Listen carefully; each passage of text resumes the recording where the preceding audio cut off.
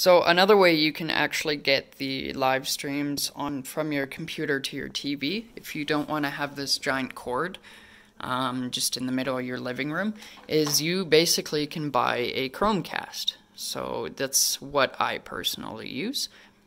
Should I put it to, right now my Chromecast is on my third HDMI port. This is my Chromecast, the thing that displays the backgrounds.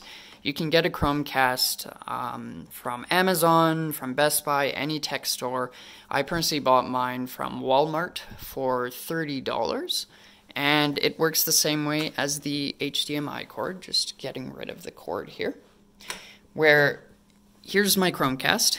It's this weird circular thing that you plug in to the back of your TV. Here, again, it's in the HDMI port, and you basically have it plugged into your TV. It needs a power outlet, so I plugged it into my power bar here, just so that it has electricity to actually work.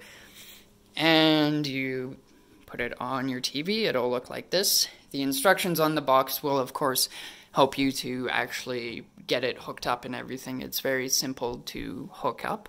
But once you have that going, you will have these little boxes, as you can see right here on the YouTube. You have these small boxes that appear. It'll also appear on our Facebook. It's any way that you get our live streams, you should be able to see them. It's like that little weird looking box there. And all you do is you click this box, and then once it loads, it turns on YouTube first,